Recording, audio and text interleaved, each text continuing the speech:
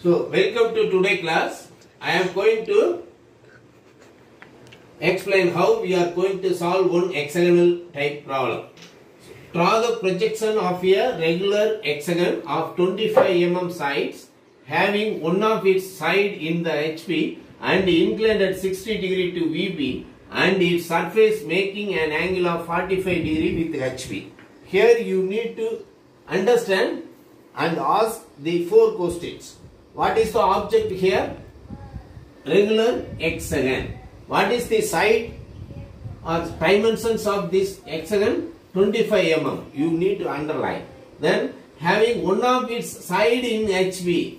So side is resting on HP and it inclined at an angle of 60 degree to HP. Side inclination is given 60 degree to HP and surface inclination, this is very important, surface making an angle of 45 degree with HP. So the surface inclination is very important.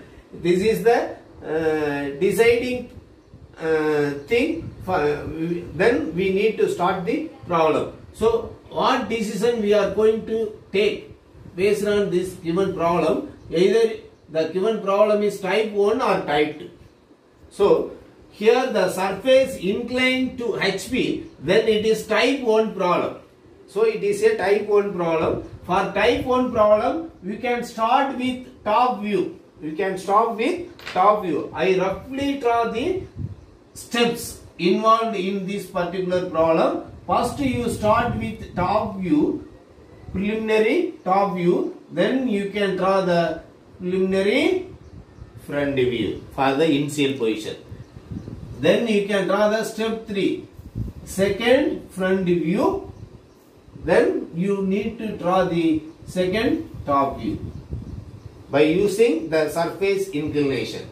Now by using your side inclination, you need to draw step number 5 as the final top view. Then based on this 3 and 5, you need to complete 6th step, that is final front view. So I will explain how we are going to solve this particular problem. So first of all, you need to draw one XY reference line here. You need to draw one XY reference line. Then you can mark here X and Y. We are familiar about below the XY we call this HP and above the XY we call this VB plane.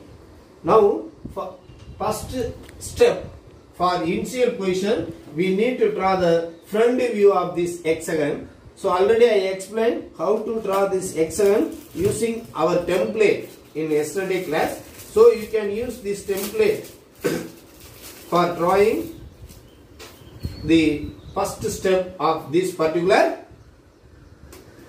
top view. So hexagon. So now I have model. So I am using this model for drawing this front view.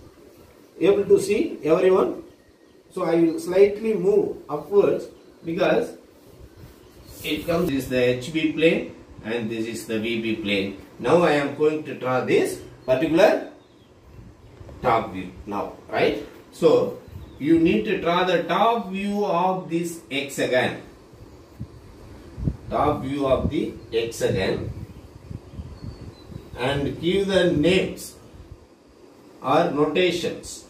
Here the side of this hexagon is, you can take 25 mm, right? Now I am going to mark the points. So this is the notation point A, this is the corner point B, this is point C and this is the point D and this is the point E and this point I call as F.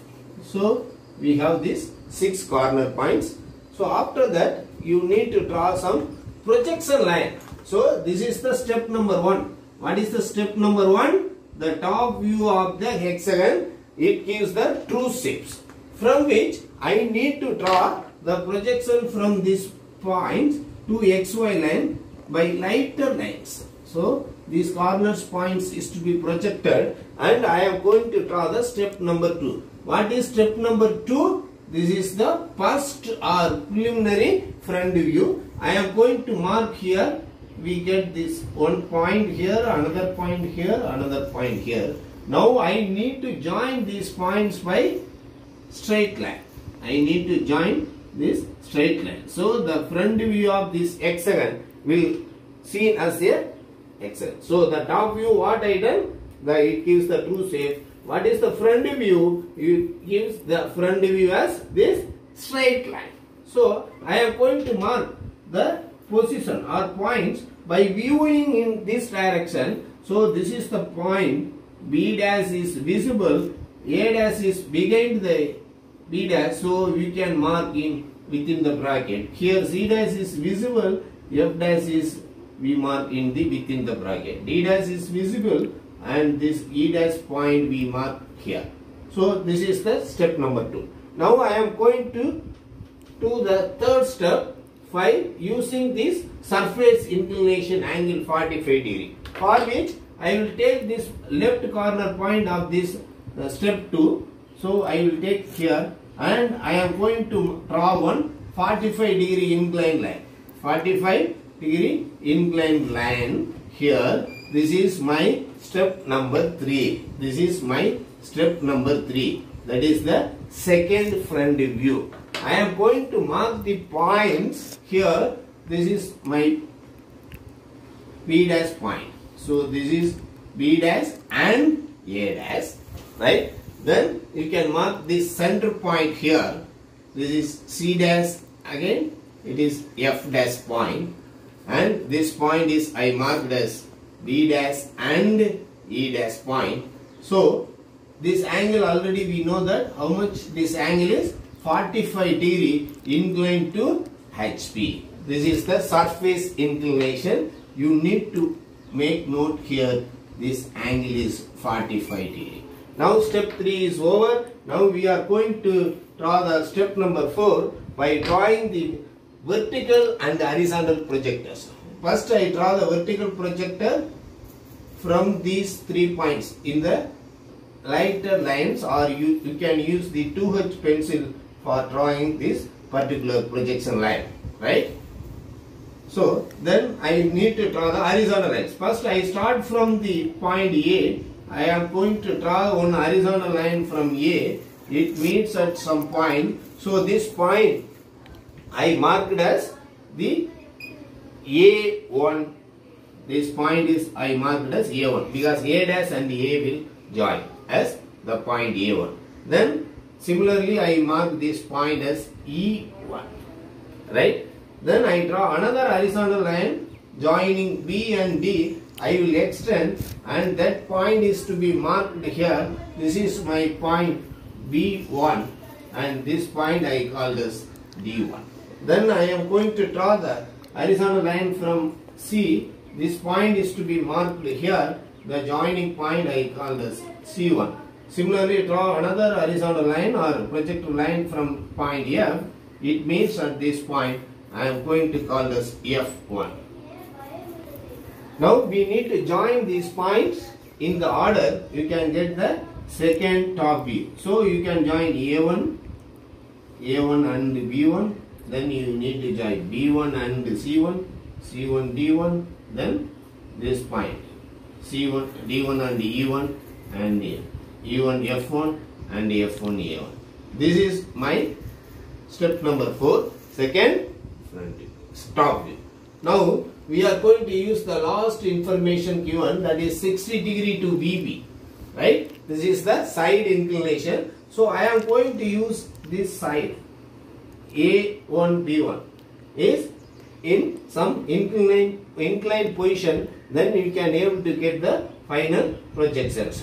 So what I am going to draw here, draw one 60 degree inclined line from XY line. This is my 60 degree inclined positions. Sorry, this is angle is 60 degree. Now you can take any convenient point position. Then you can mark the first point A1 here. This is my point A1. I will mark A1 here, and take the distance by the compass. You can mark this point B1. This is my point B1. Then you can able to take the compass measure this distance B1 C1, then you can draw one arc. Then A1 C1, from A1 you can get the point. We can get the point C1, right? Similarly, you can mark D1, E1 and F1. These points will come like this, right? These points is to be marked. So this is D1, E1 and F1. All these points you need to mark. Then you can join in the proper sequence. So A1 B1, B1 C1, C1 D1, D1 and E1 and E1 F1. This is, and join again A1 F1. This is my step number 5. This is the final top view of this hexagon. Final top view. Now we want to draw the vertical projectors from this step number 5. You can get this top front view. You can get the final front view. So here you need to draw correctly. Then only one and mark this point. This point I call as B1 dash. Then from the point C1, draw the vertical line and draw the horizontal line from C1. You need to mark this point C1 dash. Okay. Then you draw vertical line from this D1, right? And draw the horizontal line from here. You need to mark this point as D1 dash. Then you draw vertical line from this E1, and this line is to be meet the horizontal line run from this E1. So this point I will call as E1 dash. Then you draw vertical line from this F1 and the horizontal line from this F1 dash. Both will meet at this point. This is my F1 dash. Final point is A1 is to be drawn here. It is marked in XY line at this point. This is my A1 dash.